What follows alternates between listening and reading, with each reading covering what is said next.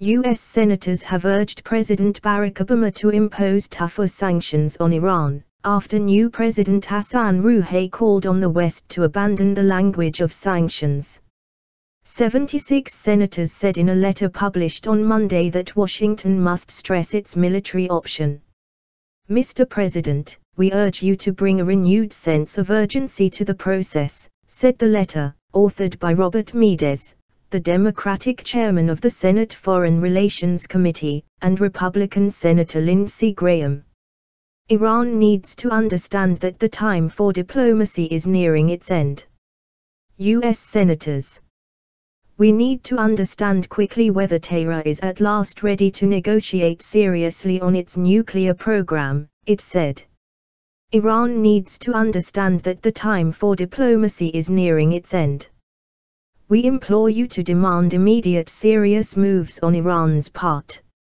Another 74 senators signed the letter, which was sent to the White House on Friday, 2 days before Rouhani was sworn in Tehran. Constructive approach.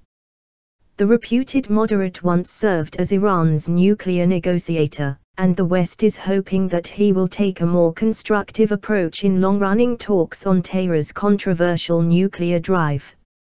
Despite Iranian denials, the West is convinced Tehran is pursuing a nuclear bomb.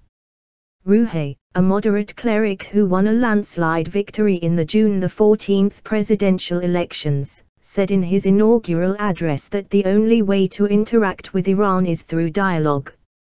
After his speech, the U.S. said it was ready to cooperate with his government if it were serious about engagement.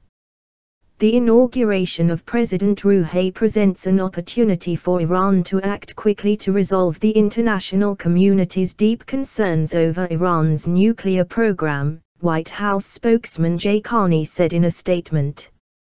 The statement added that if the new government would engage in serious discussions to find a peaceful solution to this issue, it will find a willing partner in the U.S.